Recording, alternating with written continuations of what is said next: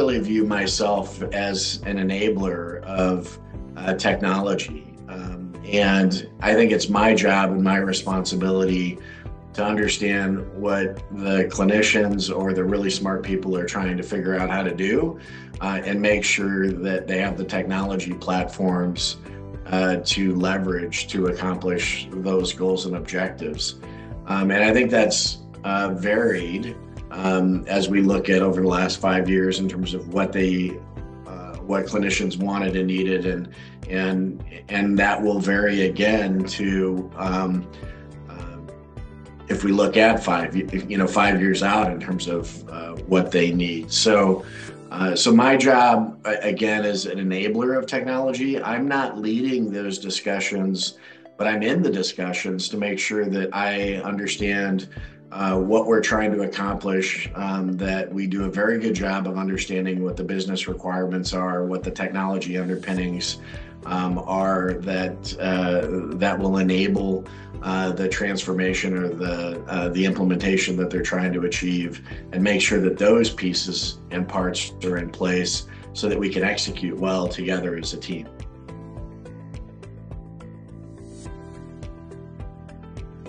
I think if you look at more traditional AI, which is more data-driven, even somewhat akin and adjacent to predictive analytics, you really want a good place to store your data. So we look at and have been looking here at Michigan Medicine to the cloud to enable us to leverage things like data fabric and data lakes, and being able to contain data, collect data so that we can present data back in a very robust way. And that will fuel what I'll call more predictive analytics, or more traditional AI as it relates to machine learning on metrics that may matter to patient care or patient safety. We've got an initiative underway to move a lot of our medical images to the cloud so that we're storing those in the most cost-effective way. But that will enable us to essentially build cohorts of patients that we may want to analyze in certain ways, that we'll have available to us kind of the latest and greatest compute and storage technologies that'll enable analyzing the medical images in a way that is adjacent to the radiologists that are performing those views in real time, and be able to provide really good insights as to where they should look, or whether they potentially need to pay attention in particular areas. So we're doing things from a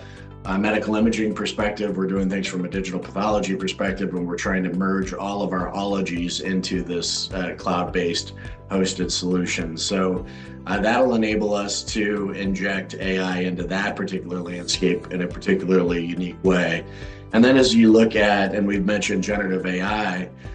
we've also stood up and have an ability to leverage Azure's OpenAI environment. So if we want to do queries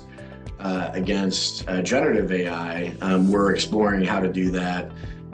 within some of our applications. So within things like Nuance and Epic, that'll be provided by the vendors. But we are looking at how we, Michigan Medicine, might leverage those technologies. So we've stood up some sandbox environments within our OpenAI subscription and landscape, and we're beginning to look at data, and